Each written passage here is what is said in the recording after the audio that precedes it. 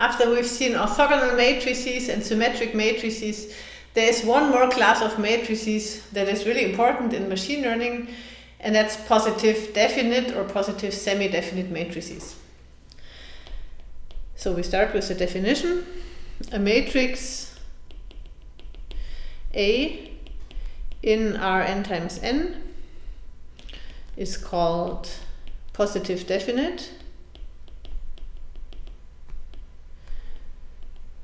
and sometimes this is abbreviated as PD, if for all x in Rn, x not being 0, we have the property that x transpose Ax is strictly larger than 0. And it is called positive semi-definite if this holds with a greater or equal sign. So I write positive, maybe I write it on top, semi-definite if we have greater or equal. This is the only definition, the only difference between the two. In the one we have a strict inequality, and in the other definition we have greater or equal sign. And maybe the most important class of matrices that are positive definite has to do, either with Gram matrices or also with covariance matrices in machine learning. So I first need to make the definition. I'm talking about Gram matrices now. A matrix A, now I write it for C, n times n is called a Gram matrix if there exists a set of vectors v1 to vn in Cn such that Aij is given as the scalar product between xi and xj. Of course, you can make the same definition in Rn, Rn times n, so this is not restricted to Cn times n. It's just I need to choose here something. And of course, note, Gram matrices are Hermitian by the very definition of a scalar product. And if we are similar, I wanted to write similarly on Rn times n, and then matrices, Gram matrices are symmetric. Then Gram matrices are symmetric.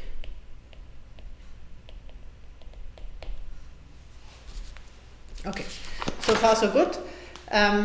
Maybe I want to make one notion of caution. So some kind of pay attention. Over C, we have that if a matrix is positive definite, it is already automatically self-adjoint. And this is something that we do not have over R. Let me just write it down. Over C, we have that positive definite implies self-adjoint. Self-adjoint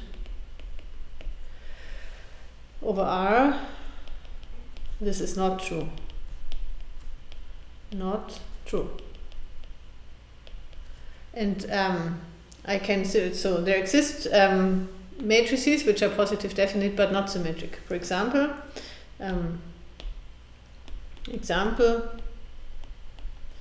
if you look at the matrix A, which is 1, -1, 1, 1. Now, if we want to see, whether this matrix is positive definite, we need to compute x transpose Ax. And if you do that, we can just write it down. What you end up is with x1 square plus x2 square. And if we are on R, this is always larger or equal to 0 if x is not the 0 vector. So let me just write it down. So on R, and if x is not equal to 0, then this guy is always, like this expression is always going to give us something that is positive. So what we have is this matrix is positive definite over R, but it's not symmetric. So A is positive definite, but obviously not symmetric. And now what would happen if you would consider the same matrix over C? Over C, the same matrix is not positive definite, because you can write down an imaginary number such that if you square it, it's something negative. Because here x1 square plus x2 square can be negative. Okay, so this is just one note of caution.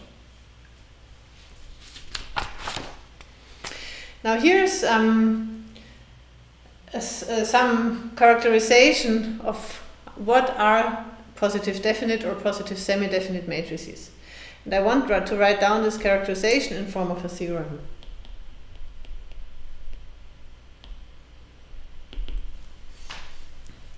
Consider A a matrix in Cn times n, self-adjoint.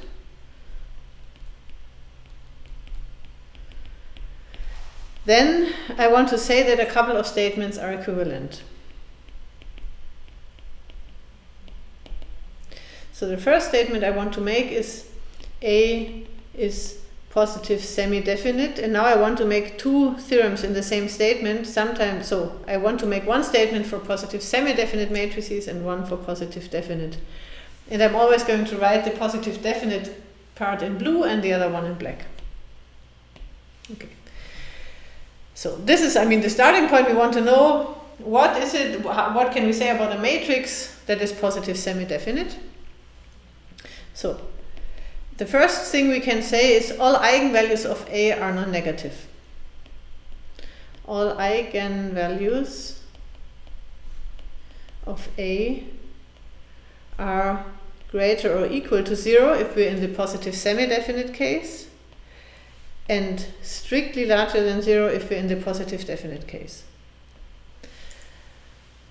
And note these are equivalent statements. So if we know we have a so in C we don't need to say it's symmetric, in Rn we would need to say it's symmetric as well. If we have that all eigenvalues of this matrix are larger or equal to 0, then this leads to the fact that it's positive semi-definite. And now I can use the third statement relates, the third and also the fourth statement relates the matrices which are positive definite or semi-definite to Gram matrices and to scalar products. And the first direction we want to look at is, if we're given such a matrix A, then we can use that matrix to construct a scalar product. Let me write it down. The mapping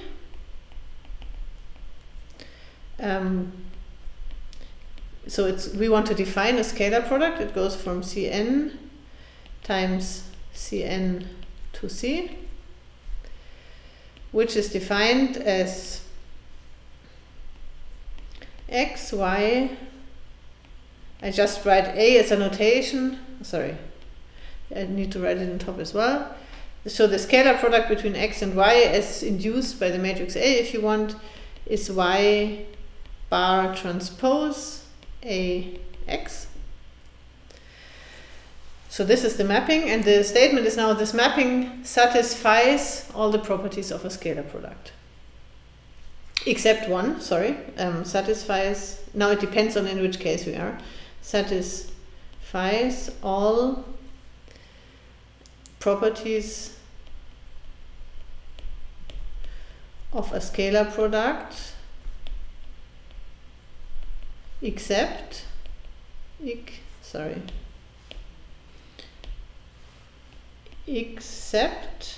there is one property that it does not satisfy, namely the definiteness that if the scalar product is 0, then the vector also needs to be 0.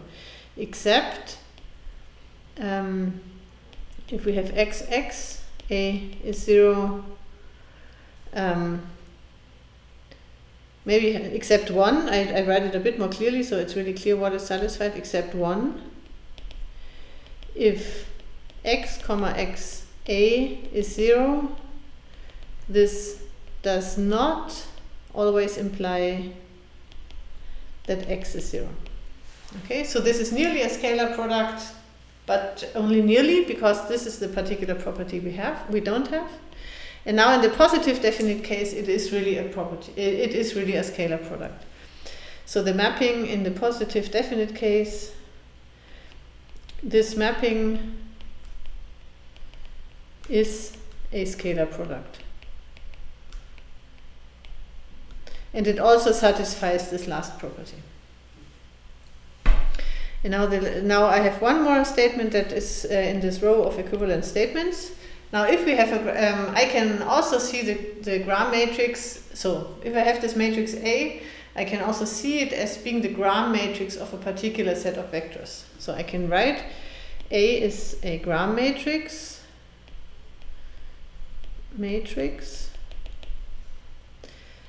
of n vectors. And now in the first case, where we are in the positive semi-definite case, these vectors do not necessarily lead to be linearly independent, and in the positive definite case they are linearly independent. Vectors which are not necessarily linear independent. And in the blue case, in the positive definite case, which are linearly independent.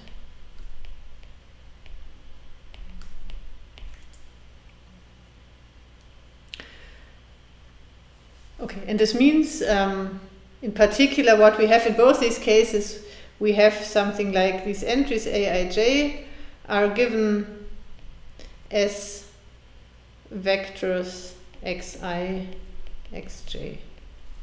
So this is what I mean by the statement. And now in one case, these vectors xi and xj are always linearly independent, and in the other case, they're not necessarily independent. Okay. So this is a nice theorem. Let me maybe try to see it on one slide. So let us look again. So we say a matrix is positive semi-definite if all its eigenvalues are larger or equal to 0. And at the same time, once we have such a matrix, we can define something that is nearly a scalar product. And the other way around, if we now have such a matrix, we can write it, there are vectors in our space such that the matrix is the scalar product between these vectors. And now the difference between semi-definite and definite is always this greater or equal, or rather the greater sign. And this leads, so positive definite is of course stronger, and this leads also to stronger properties. Then the eigenvalues are strictly larger than 0, and we can really define a scalar product.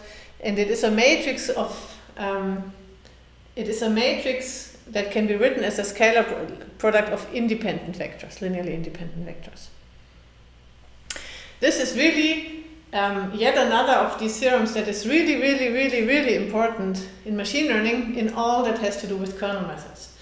So kernel methods is a big field in machine learning. It used to be really popular some time ago, and by now deep networks are a bit maybe more popular, but kernel methods are still used a lot, in particular in fields where we do not have so many data points. So there are different regimes in which you can apply different kinds of learning algorithms. You would apply deep networks in regimes where you have lots of data, but you would still apply kernel methods in regimes where you don't have so much data.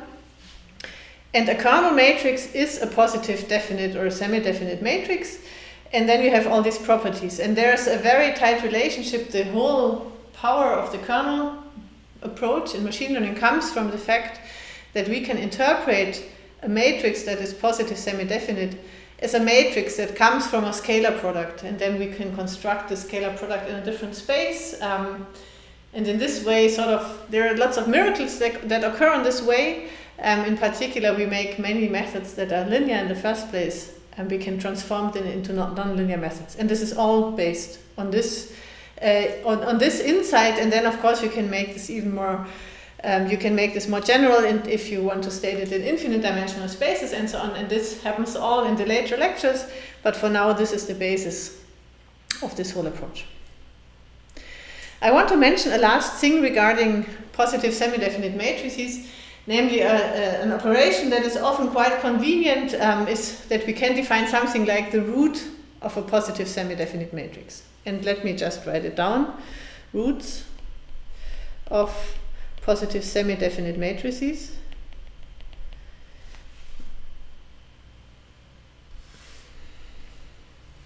And I formulate it as a theorem. Let A in Rn times n be symmetric and positive semi-definite. Then I want to say there exists a matrix.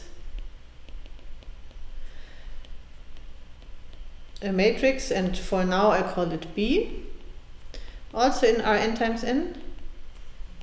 B is also positive semi-definite, such that A is the square of B. And sometimes B is then called the root of A. Something like if you would take the square root of A, this is the same as taking the square root of B square, and this would be B. That's sort of the intuition. It's of course a sloppy notation. This is, but many people use it. So sometimes B is called the square root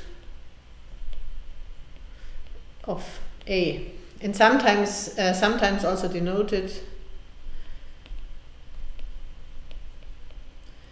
as A, or B is A to the power 1/2. Of course, this is really sloppy, and this is a notation I would try to avoid as soon as I don't have a diagonal matrix. For a diagonal matrix, it's sort of clear what we mean. In general, I wouldn't use this notation, but some people use it.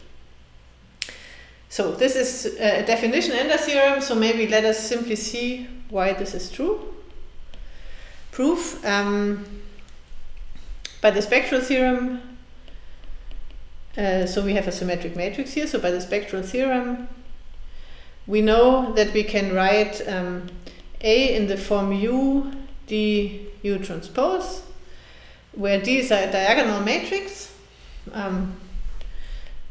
D is diagonal.